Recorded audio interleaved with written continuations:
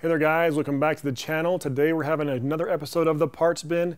And today we're talking about some real budget-friendly valve train upgrades.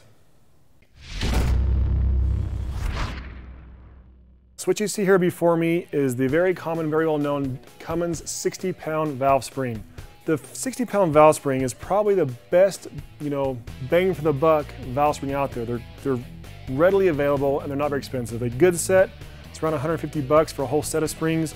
There's some cheap eBay knockoffs that are not quite as good, but you can get even cheaper than that if you want. So this is a very good valve spring. The main problem with this is this valve spring does not come with new locks and retainers. You reuse the factory hardware. This was designed from Cummins to be used on the exhaust side only for applications using an exhaust brake. That's the origination of this spring. So they come with, you just reuse your stock hardware. So this is your lock, and you'll notice these are just tiny little things. This holds the retainer on the spring. This is just a very little lock. And they work great for their intended application, which is a low RPM, stock truck. But the springs are actually pretty awesome. People have made a lot of power and good RPM with these springs. The problem, like I said, is these break. What happens is these little tiny locks will start to actually pull through this thing. I mean, you actually start getting more and more and more, it will pull through, and it'll just wreck them. So if you're going to do any kind of RPM with this setup, it's a problem. So generally speaking, I personally don't like to take a 60-pound spring with the stock locks and retainers much over 3,200 RPM. The internet wisdom says 3,800 RPM is safe, and I'm not going to argue with that, but we have had, like Will's Junker drag truck, for instance, he had this very setup early on in that engine.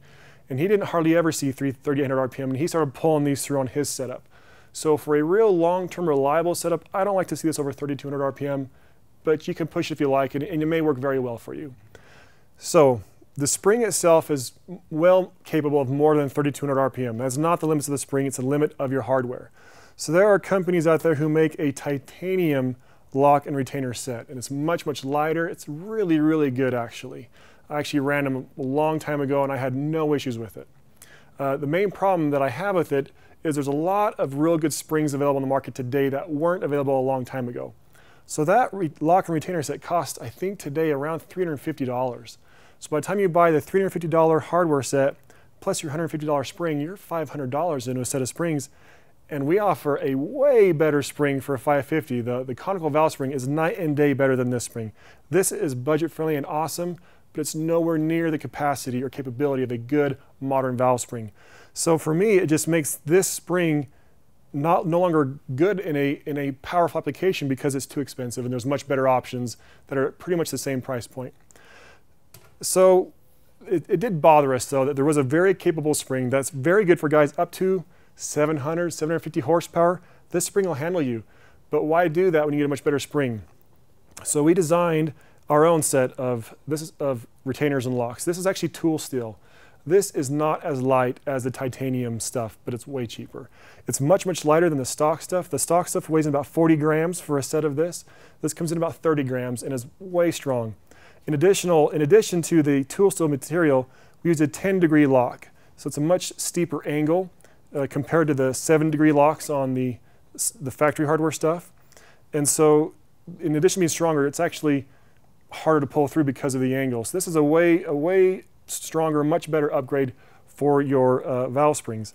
In addition to that, we wanted, if you're going to go to the expense of doing something, we wanted to make the spring better. So actually what happens when you put this on with our little lock, it'll compress the spring a little bit more.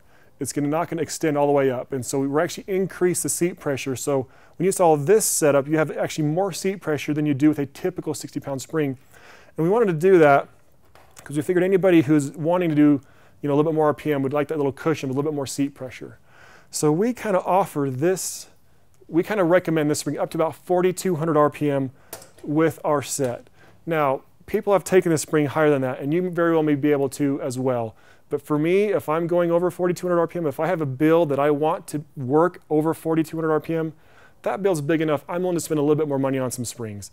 So this tool steel lock and retainer setup retails for $200. When you add that to a $150 spring, you're now $350 into a set of springs that's really reliable and actually pretty high performance.